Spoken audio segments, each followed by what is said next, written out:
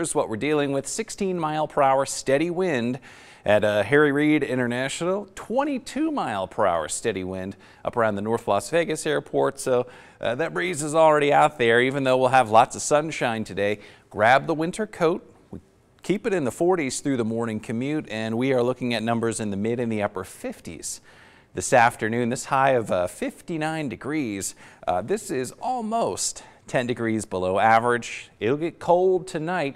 That wind should start to diminish this evening and tonight, which will allow temperatures to tumble this time tomorrow morning down to the upper 30s. Highs tomorrow, not exactly braggable, in the low 60s. That's a good 5 degrees below average, but we should lose the wind through at least Tuesday and Wednesday, and that'll be nice. All right, let's give you some context here about this cold morning with our Super 7-day. 43 degrees at 6 a.m., 49 degrees at 8 o'clock this morning.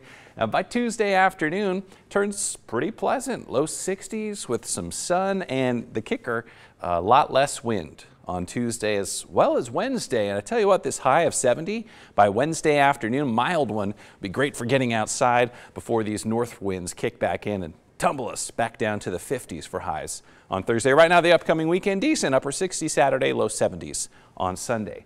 Traffic. So things are happening.